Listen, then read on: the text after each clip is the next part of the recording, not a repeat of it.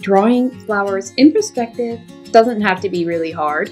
Just start by drawing basic shapes like circles, ovals, or triangles. Now, that shouldn't be too hard. And start by drawing a simple flower with just 5 petals. This could be either a buttercup or a cute cherry blossom.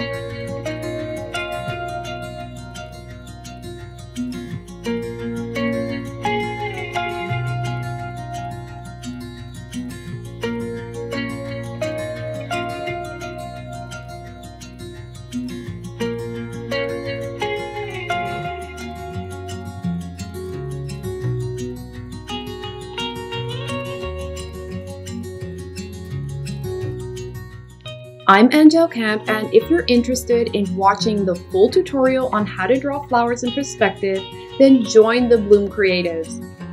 We have a library of online art classes where you can learn how to draw and paint botanicals. You can find the link to the Bloom Creatives below, and don't forget to subscribe to my YouTube channel.